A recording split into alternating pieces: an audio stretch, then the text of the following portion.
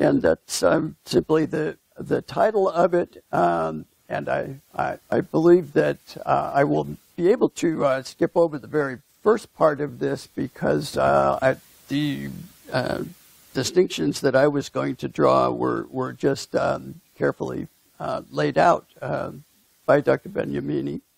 And I do want to thank my various collaborators for the little bit of data that I will show you today. But I must say that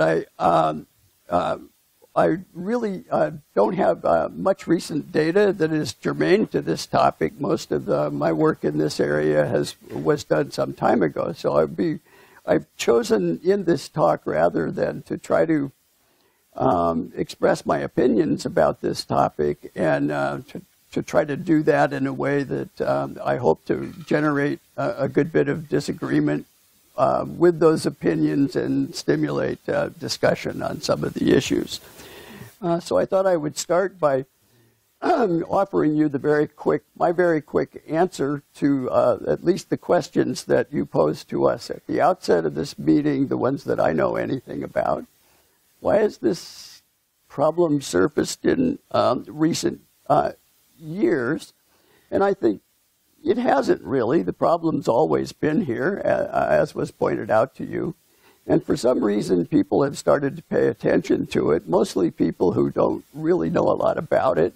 That attention has managed to snowball, and now the NIH in particular, Francis Collins and everybody else are very much upset with it. But it's really been around for a long time. Is the situation becoming worse?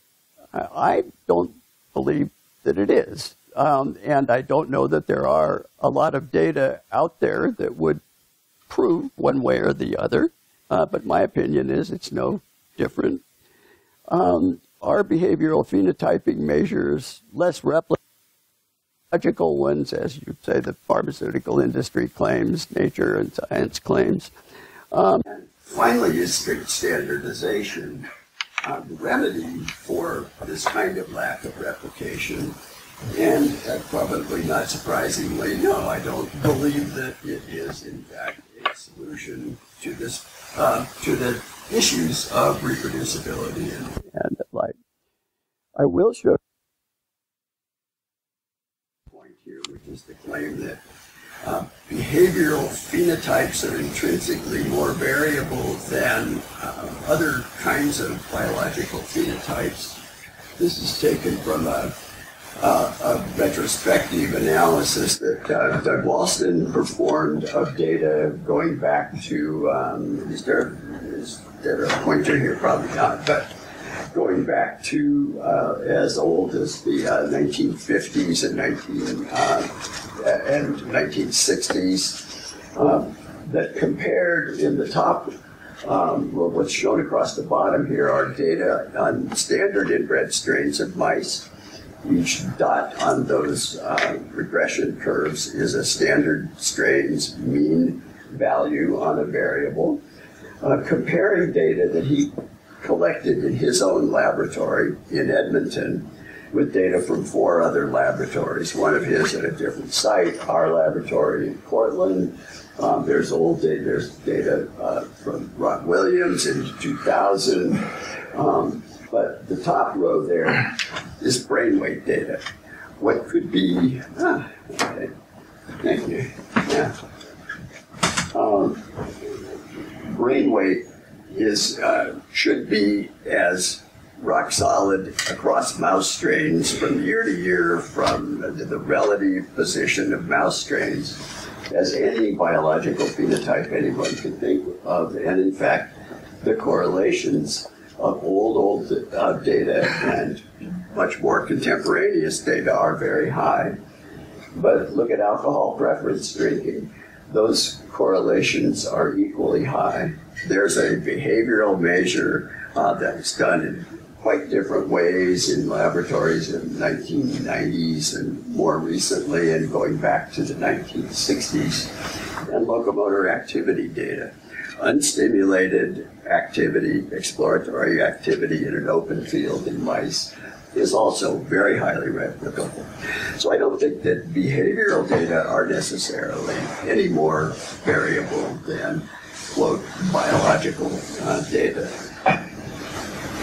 But it depends on what measure you look at. Also taken from this retrospective analysis is a comparison of about the largest collection of inbred strains at the time from Phil Skolnick and Ramon Rojas, compared against data in Doug Walston's lab on an animal model, a mouse model of anxiety-like behavior, the amount of time that they spend exploring the open arms of an elevated plus mace. There's a very poor correlation across strains with historical data and current data, but with a much larger number of strains comparing Doug's data with our data in Portland using the same strains, there's a much better correlation because we used conditions that were much, much more similar. So it really depends on how you handle the environment. I'm going to skip this because repeatability versus reproducibility, I think, is just very nicely defined. And get to the issue of what we're trying to understand here is relating genetic data, many of us in this room, and behavioral data in mice that may be, that are genetically highly diverse across all of the subjects. We all know that that's a process that ultimately tries to relate specific genes to specific behaviors. But what we really know is that the genetic and environmental interactions are inescapable. They are part of whatever we measure. And so really what our problem here is understanding the environmental controls that are necessary to make good inferences, I think. We've described those environments in different ways. I think you need to start organismically. I mean, we all start as a zygote. All of us mammals start as a zygote, and you can't ignore everything that is post-zygotic between that and the adult mouse, although we generally do. And then there's everything about your animal facility, your university, your location in the world, your latitude, your longitude, your air, your water, your lighting, and all of that. And then finally, there's the laboratory and testing environment in which you do the experiments to measure the behavior that you're trying to trace back to genetics. That also is subject to all of these environmental variables, plus others, because frequently you move the animals right before you test them. And we need to consider all of those kinds of things. And finally is strict standardization. The remedy for this kind of lack of replication, and probably not surprisingly, no, I don't believe that it is in fact a solution to this, to the issues of reproducibility. And like, I will show a point here, which is the claim that behavioral phenotypes are intrinsically more variable than other kinds of biological phenotypes. This is taken from a retrospective analysis that Doug Walston performed of data going back to, is there a pointer here? Probably not, but going back to as old as the 1950s and 1960s, that compared in the top, well, what's shown across the bottom here are data on standard inbred strains of mice. Each dot on those regression curves is a standard strain's mean value on a variable, comparing data that he collected in his own laboratory in Edmonton with data from 4 other laboratories, one of his at a different site, our laboratory in Portland. There's old data, there's data from Ron Williams in 2000. But the top row there is brain weight data. What could be, okay, thank you, yeah.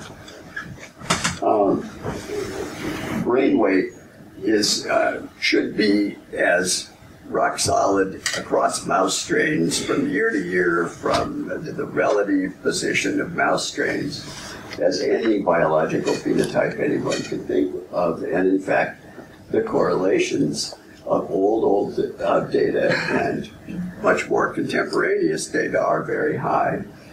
But look at alcohol preference drinking. Those correlations are equally high. There's a behavioral measure that was done in quite different ways in laboratories in the 1990s and more recently and going back to the 1960s, and locomotor activity data. Unstimulated activity, exploratory activity in an open field in mice is also very highly replicable. So I don't think that behavioral data are necessarily any more variable than, quote, biological data. But it depends on what measure you look at. Also taken from this retrospective analysis is a comparison of about the largest collection of inbred strains at the time from Phil Skolnick and Ramon Rojas, compared against data in Doug Walston's lab on an animal model, a mouse model of anxiety-like behavior, the amount of time that they spend exploring the open arms of an elevated plus mace. There's a very poor correlation across strains with historical data and current data, but with a much larger number of strains comparing Doug's data with our data in Portland using the same strains, there's a much better correlation because we used conditions that were much, much more similar. So it really depends on how you handle the environment. I'm going to skip this because repeatability versus reproducibility, I think, was just very nicely defined. And get to the issue of what we're trying to understand here is relating genetic data, many of us in this room, and behavioral data in mice that may be, that are genetically highly diverse across all of the subjects. We all know that that's a process that ultimately tries to relate specific genes to specific behaviors. But what we really know is that the genetic and environmental interactions are inescapable. They are part of whatever we measure. And so really what our problem here is understanding the environmental controls that are necessary to make good inferences, I think. We've described those environments in different ways. I think you need to start organismically. I mean, we all start as a zygote. All of us mammals start as a zygote, and you can't ignore everything that is post-zygotic between that and the adult mouse, although we generally do. And then there's everything about your animal facility, your university, your location in the world, your latitude, your longitude, your air, your water, your lighting, and all of that. And then finally, there's the laboratory and testing environment in which you do the experiments to measure the behavior that you're trying to trace back to genetics. That also is subject to all of these environmental variables, plus others, because frequently you move the animals right before you test them. And we need to consider all of those kinds of things. He asked whether or not we would be able to generalize this result to other standard measures of mouse ataxia. What's the most obvious one? This is the accelerating rotor rod, where the rod rotates faster until the animal falls. And he tested. We started, therefore, knowing that these animals already differed on 2 tests of ataxia. And when he tested them on the rotarod, what he found was that there was absolutely no difference in sensitivity to alcohol. He used a different variant of the rotarod test. Same result, absolutely no different. He used a test called the screen test, another simple assay of mouse's ability to move around in a coordinated fashion. No difference at all. He looked at their ability to balance on a static dowel. You would think this is just like the balance beam, traversing a balance beam without making errors. No difference in sensitivity whatsoever. He measured their muscle strength with a force dynamometer, pulling their muscle strength away. Alcohol impairs muscle strength. No difference whatsoever. He looked at their sensitivity to an anesthetic dose of alcohol. Absolutely no difference. So really, the point I'm trying to belabor here is that no single behavioral assay in mice can capture a construct as complicated as motor coordination or ataxia. A third proposition I'll make is that there's no such thing as an ethologically relevant assay for mice that is conducted in a laboratory. Mice don't grow, not even laboratory mice after all these generations are adapted enough to laboratory conditions for this, anything we do with them really to be more ethologically relevant. And that's something I could certainly get some argument with. The fourth proposition, I think animals don't know the difference between automated assessment and being handled by a person. I think they respond to the person or thing that is moving them around or collecting data. And there really aren't any data that show the superiority of automated data collection. Strict and universal standardization of laboratory and test environments is infeasible. I don't think this is ever going to happen. I think this would be a loss to the field if we tried to remove and focus drastically on a few protocols and a few apparatus and a few times a day, and for the reasons that we really don't know how any restricted range of conditions will generalize. And I will point to the 1999 study that was mentioned in the introduction, where we compared inbred laboratory strains of mice, where we controlled almost every environmental variable we could easily control. We still found very strong, these are not p-values, these are effect sizes. Actually, these are partial omega squares. But we found very strong strain differences consistently across lots of behaviors. We found laboratory site differences, like were mentioned for the plants. And we still found fairly substantial genotype by environment interactions for some behaviors, but not all behaviors. I think this is the last proposition I'll offer you. These genotype by environment interactions may be unreliable. Maybe this is an example of unreliability. On the other hand, it may be that these particular behaviors that show genotype environment interaction are the behaviors and the conditions that are sensitive to environmental conditions. And so they may represent a real opportunity rather than a limitation to these kinds of data. So I think in conclusion, we all agree that we're after valid behavior genetic relationships, but sometimes the number of animals that we would need to really achieve convergent validity or any of the other many types of validity really forces us to use fewer assays, simpler behavioral assays than we would like to.